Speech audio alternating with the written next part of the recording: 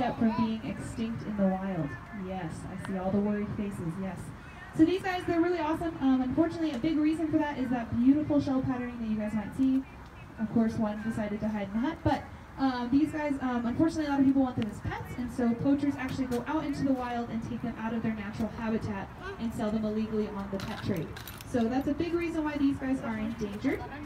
I'm going to be giving out some enrichment. So if you guys don't know what enrichment is, that is anything that can either physically or mentally stimulate our animals, get them active, get them thinking.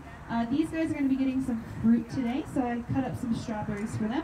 And if you guys are interested in ever contributing to our conservation efforts here at El Paso Zoo, we're actually part of a program called Roundup.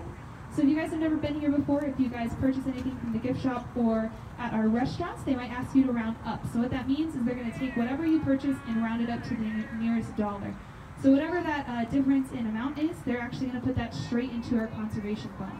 And currently we're supporting the African painted dog, the Mexican wolves, and the Chewalsi's wild horses. And you guys actually get to choose which project you want to contribute to. So it's a really awesome program. So if you guys are interested, please ask to round up when you guys make any purchases. As you guys might notice, they really love our boots as well. That's why they're hanging out around me. But yeah, so I'm going to be giving out some enrichment. If you guys have any questions, let me know.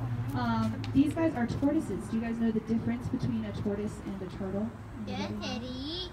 Any guess is that these guys on their legs, on their feet, they actually have little claws. They kind of look like toenails. Those actually help them burrow down into the dirt and kind of hang out when they hang out. So they do that a lot in their hut. But I'm going to be putting out some enrichment. Again, it's not always a food item. Sometimes it's different smells that we like to spray around their yard. Sometimes they get mirrors so they can check themselves out. Lots of different fun things.